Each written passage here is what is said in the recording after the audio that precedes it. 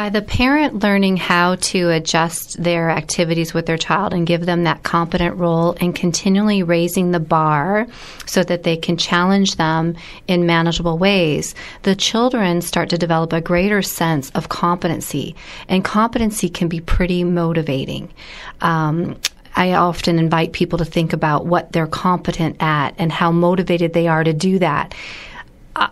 I've been competent before at running, so I'm not right now, but in those times that I was, I would love, I would look forward to running, and that might not be something that my neighbor, would want to do, but that competency definitely breeds the motivation. And with that said, children start to develop a sense of who they are and how they fit in the world, and so it's through the relationship that we help the children start to develop a sense of self. So it's not just the child does something, reward happens. There's also something very subtle that's happening. Like you said, the trust.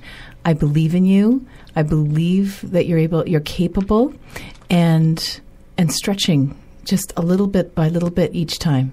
And the child starts to feel like, I feel good when I'm with you. Can I just add something? Please do.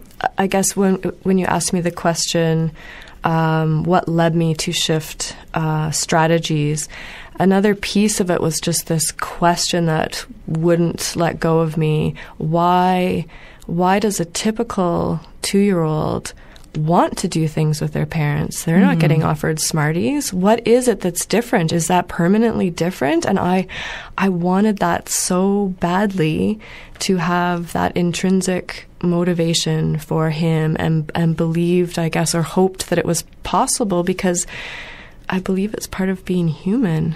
Yeah, Right. And so I'm not sure how to describe how the activities, I guess if we're describing baking or something, the activity itself might sound different, but it feels completely different to any person to be offered a reward to come do something versus just actually really wanting to, because I'm so curious and fired up, and I believe I can do it and get better. And I think that's a huge, huge difference in terms of how a person or a child lives one's life.